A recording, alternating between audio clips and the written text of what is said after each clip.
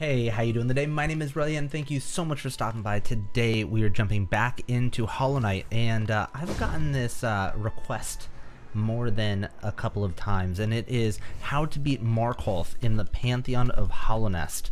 And so what we're going to do is make sure we have the correct charms on.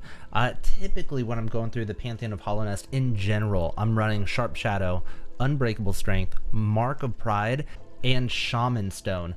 The Sharp Shadow is obviously not going to help you at all when it comes to fighting Markoth, but it's one of those things. You gotta use the charms that are going to help you out the most while you're doing this. So when you go to attempt Markoth, practice in the Ascended mode because it's not going to help you out whatsoever.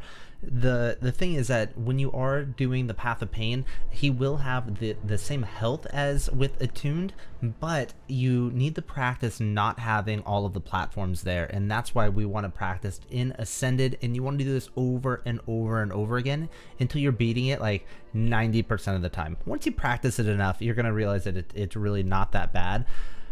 So let's go ahead and jump in with Ascended.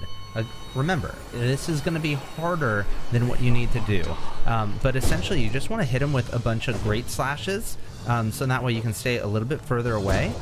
And just remember, you don't even really have to move that far to dodge. Ooh, I spoke too soon. To dodge these nails that are coming around, you really don't have to over dodge.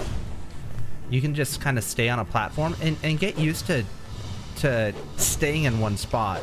I think that's one thing is you need to get comfortable not doing too much, you know? Literally one of the best things you can do is just practice just staying on one platform and then also just avoiding Markoth at the same time.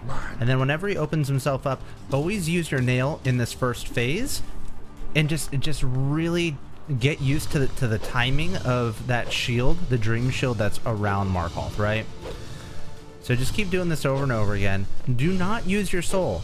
Don't use it to heal. You want to have as much soul as possible and then get out of there. Just hit him a little bit, get out of there. Again, Great Slash is going to be the way to go for whenever he does get close. And so once we get him over to 2 shields, this is where you want to get yourself to a nice opening, and then you just want to use your spells as much as possible. If you can get an Abyss Shriek in, even better, but hopefully you're going to get these double hits off, just like that. Oof.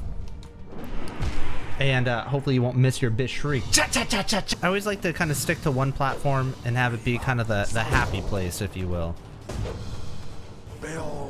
Once, twice around, and then I go after him, get a couple of hits in, and then get out of there. Right. Try not to be too aggressive. I do like to hold on to the Great Slash whenever possible, but sometimes it's tough, and sometimes you can get a couple of hits in if you don't have it going. Got lucky on that one. Got a bunch of hits. Hold the Great Slash. Oh, I wasn't keeping track of where the Dream Shield was. Alright, so now he's got 2. He's right above me. That would have been a decent spot to do the Abyss Shriek. But we're just looking for openings to be able to...